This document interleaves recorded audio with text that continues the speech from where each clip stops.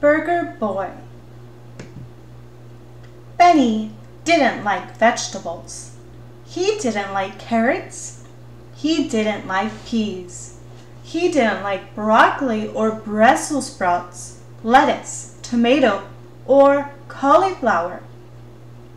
Benny liked burgers. Benny loved burgers. Burgers were the only things Benny would eat.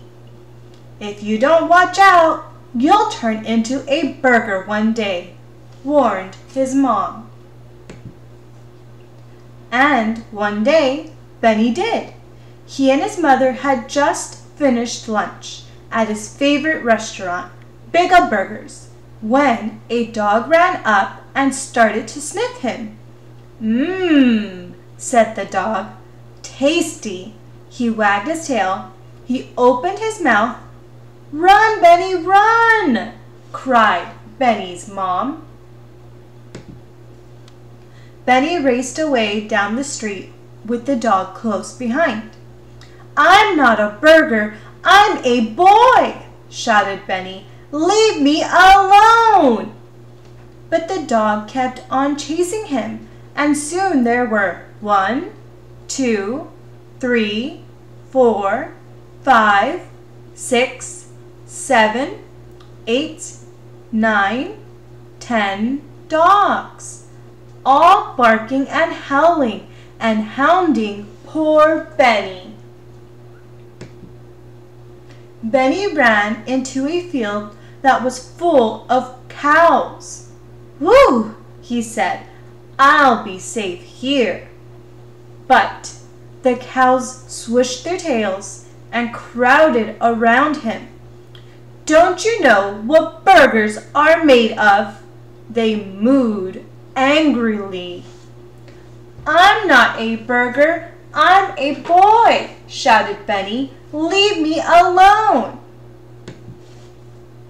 Benny took off again, through the field, across a stream, and down the road, with the pack of dogs and the herd of cows chasing after him. Their tummies rumbled and they licked their lips. It's burger time, they cried. I'm not a burger, I'm a boy, shouted Benny. Leave me alone. Poor Benny. Off he ran again, uphill and down, with the pack of dogs, the herd of cows, and the hungry boys chasing after him. Oh no! A busy road blocked Benny's way.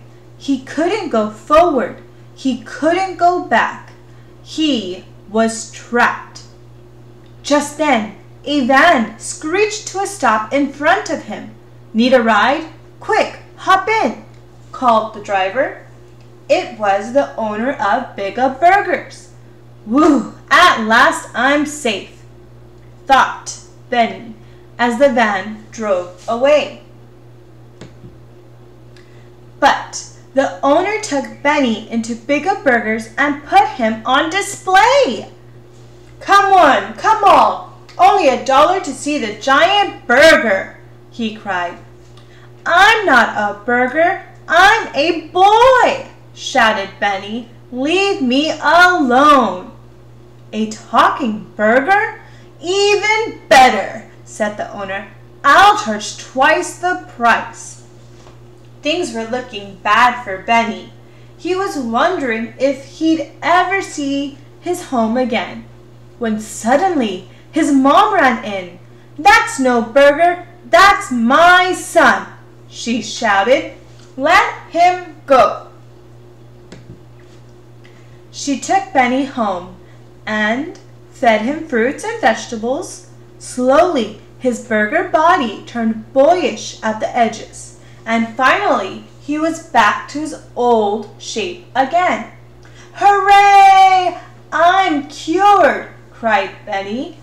I'll never eat another burger.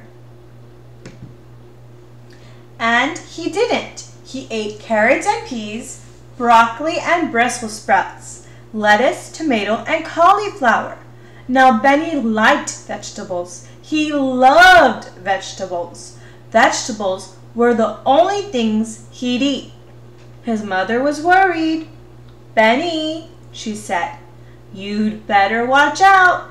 If all you eat is vegetables, one day you'll turn into one."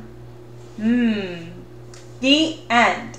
Make sure to like, comment, and subscribe. Let me know in the comments below what books you'd like for me to read next. As always, thank you for listening.